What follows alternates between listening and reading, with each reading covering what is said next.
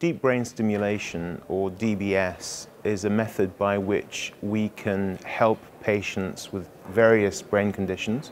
It allows us to implant electrodes very precisely within a patient's brain and to use electricity to modulate abnormal information flow within the brain. And we can use this to help patients with Parkinson's disease, and that is the most common indication for deep brain stimulation. But we can also help patients with tremor or with dystonia. These are very well established in evidence-based medicine, and there's an emerging field that gives us the potential of helping deep brain stimulation in patients with mental disorders as well.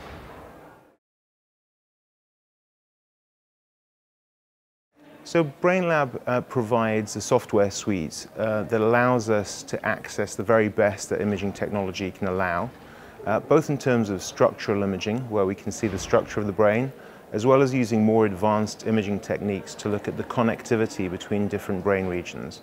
This allows us to plan our surgery with an unprecedented precision and detail.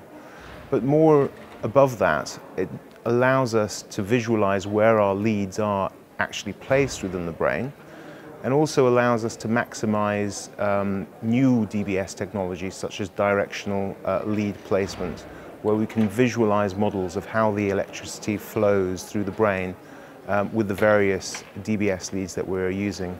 And this helps our neurologists program our patients more rapidly and more effectively.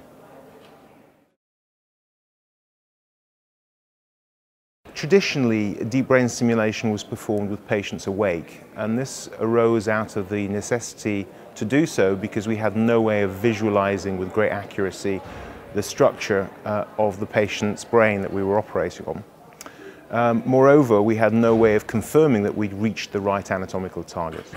Now that we have more and more advanced imaging techniques, both structural MRI that shows us the targets we're trying to reach, this allows us to target patients, but also to verify that we have reached the desired anatomical spot.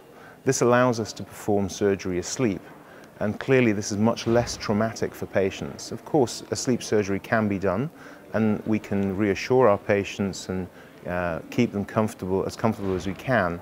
But taking a patient with severe Parkinson's disease off their medication and then submitting them to an awake procedure is a traumatic event, and it can prevent some patients from benefiting from this technology.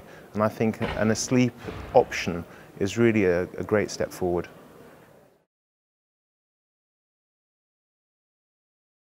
Unfortunately, we can never give patients a 100% guarantee that all their symptoms are going to go away, but our job is to try and maximize the benefit in every single patient.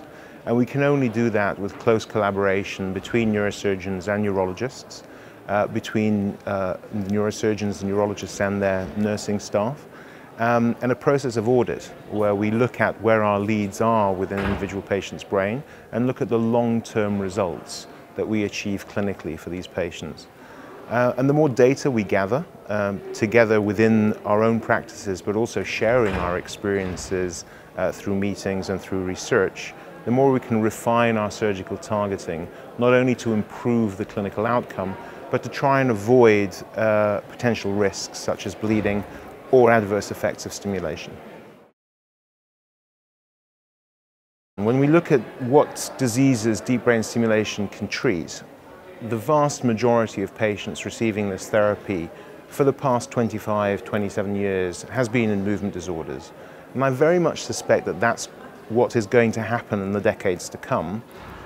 However, improvements in technology will allow us to reach patients with Parkinson's disease who don't benefit from that therapy, either because surgery takes a long time and it's very difficult to meet the demand that we have from the large patient population that's out there. And this is growing over time because, of course, the population is growing more elderly and we often treat degenerative diseases.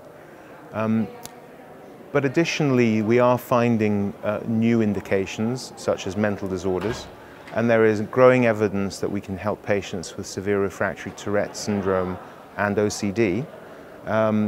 We are still experimenting whether we can find suitable targets within the brain to help patients with depression.